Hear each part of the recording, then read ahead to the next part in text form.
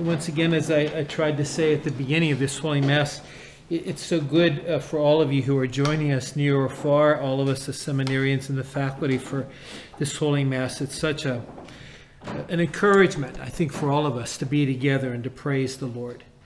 So I want to begin this morning by apologizing again, because once again today I want to take you back to my first grade. Okay, I often refer to Sister Estelle, and I think it's a credit to her for how much she taught us. In those days, in the 1950s, we used to call the 4 R's in Catholic schools: reading, writing, arithmetic, and religion. And when we learned religion, our textbook was the Baltimore Catechism. And in the Baltimore Catechism, we learned all the essentials about our faith. And as I was praying over the scripture passages for today, I couldn't help but think about the lesson in the Baltimore Catechism where Sister Estelle had to teach us as first graders what I like to call a $50 word. The word indelible. Okay, and that came into one of the lessons where she was starting to teach us about when we have an official relationship with God, and that happens in baptism. And I remember Sister Estelle said, now boys and girls, remember when you are baptized, God puts an indelible mark on your soul. You can't erase it. It's always there. And the same thing when you get older and you receive the sacrament of confirmation, God is going to put an indelible mark on your soul. And she was trying to teach us that the relationship with God, at least on God's part, is never going to end. It's always going to be. And I remember her saying, and even if you know some people in your life who decide that they don't want to believe in God anymore and they were baptized, they're still baptized. From God's eyes, they are still His. They have that indelible mark. You can't ever unbaptize somebody. You can never unconfirm somebody. And I couldn't help but think that that was really the lesson that Jesus was trying to teach in the gospel today. Now we know that Matthew sets the tone. You know that we have these two opposing groups of people who are coming with a common purpose. They want to trip up Jesus. I say they're opposing groups because on the one side, the Pharisees couldn't really stand any aspect of Roman rule. It was an offense to their religion. But with the Herodians, it was a whole different story. They loved Caesar. They loved everything that had to do with the Roman government. And so they present, this particular question to Jesus about, is it okay to pay the temple tax or not? And part of the difficulty was, on the coin of Caesar's head also indicated that he was a god. And so Jesus was on to them about the hypocritical nature of them trying to sweet talk him when they were first going to ask the question.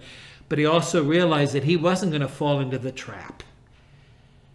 So here now we go back to the lesson of Sister Estelle. And what does Jesus say? Give to Caesar what belongs to Caesar. And he says, look at this image. Whose image is it? It's Caesar's. And then he says, but give back to God what belongs to God. And what is he saying there? Take a look at yourself. Take a look at your image. And who do you see? And Jesus is trying to say, when you look at your own image, you are seeing God. When Sister Estelle told us about that indelible mark on our souls, in baptism and confirmation, she was really talking about even something more basic. That at the very moment of our conception, there is the indelible mark of God the Creator on all of us. And so that's why Jesus says, taking a look at that reality, the power of who you and I are, created in the image and likeness of God, that's not just an acknowledgement of what happened at the moment of conception. That is, in fact, the invitation of how we will, in fact, get to our ultimate destination in life. Give back to God what belongs to God. Give back to Him who is in fact the creator of everything about you. And realize that you can't do that by yourself. And isn't that what we just heard in the first reading today from 2nd Isaiah? And while those words were directed to Cyrus, they're really directed to all of us. I have called you by name. I have given you life. I am the Lord God, and I alone have done that. And wasn't that what made Paul so excited when he wrote the first of his letters, to the church of Thessalonica? And he's all excited because he's hearing at Corinth about how wonderful all the people in Thessalonica are doing about coming together in the name of the Lord Jesus. But he's also a little bit concerned because right at that point, they're starting to take bets with each other about when is the second coming going to come. And they're going to see who's going to win the bet. And Paul says, don't worry about that. Yeah, you're going to keep your eye on the focus of the second coming of Christ when, in fact, you'll be invited to come into the kingdom of God. But in order to get them, remember, you got to work together. You got to help each other to get there. And my brothers and my sisters in Christ, boy, do we have to learn that lesson again. Do we have to learn that most important lesson about what we see when we look in a mirror? Not looking to see the way that we look, but who do we see when we look in the mirror? And it must in fact be God our Father who has created us in His image and His likeness. And you know as well as I do, we live in a world that wants to deny that reality up and down the pike. And we see it, especially in the ways in which we treat each other.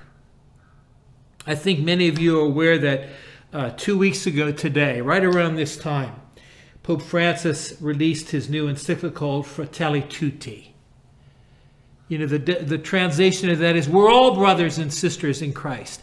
And, Pope Francis began to write that letter long before the COVID hit us in March and hit some of the European countries a little bit earlier.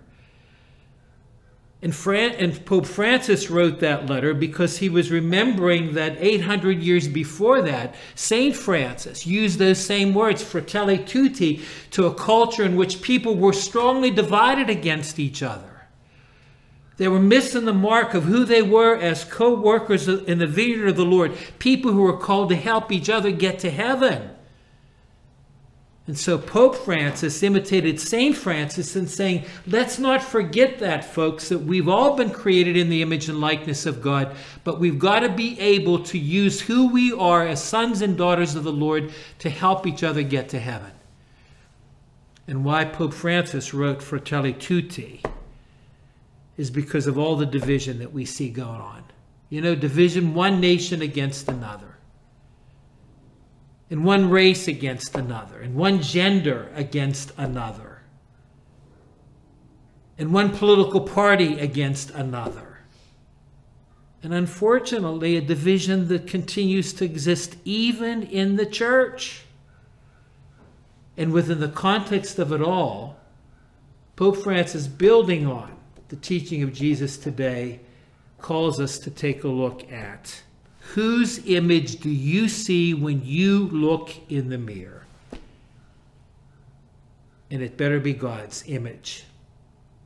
Because you and I are, because God has made us in His image and likeness.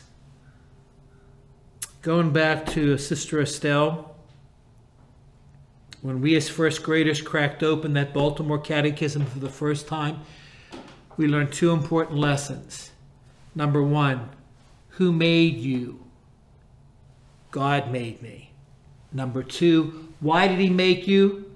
To know, love, and serve God in this world so that I might be with Him forever and always. My sisters and brothers, let's take a little bit of time today to take a look at the image that we see in the mirror. Oh yeah, we'll see our own faces. But we'll see our faces because God has made us in His image and likeness.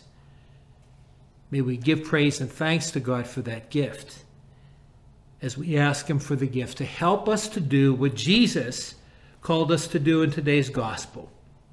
What Paul exhorted the people of Thessalonica to do, what Cyrus came to know by the call of God in the Old Testament. Let's be so grateful for the gift of life that we help each other on the road to eternal life.